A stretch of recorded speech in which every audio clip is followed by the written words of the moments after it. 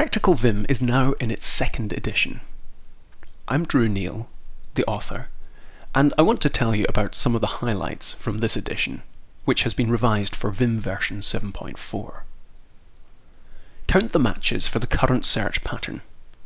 You can use the substitute command to get a raw total, as I demonstrated in the first edition, or you can use the Vim Grep command, which gives you a message like 1 of 5.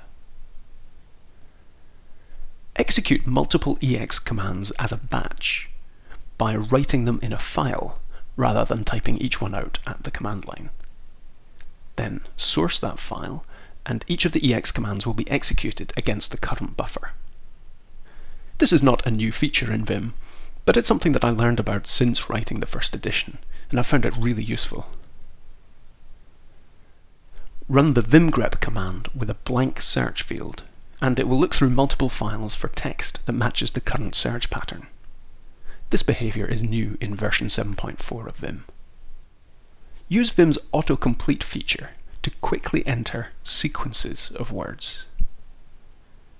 When your co-workers see you using this technique, they'll stop you to ask how you did it. Use gn to operate on search matches. When used after an operator, this command lets you repeat the change for the next match just by pressing the dot command. That's right, you don't even have to move your cursor before repeating the change. You can use this command in combination with any operator, such as D to delete, C to change the text, or GU to modify case.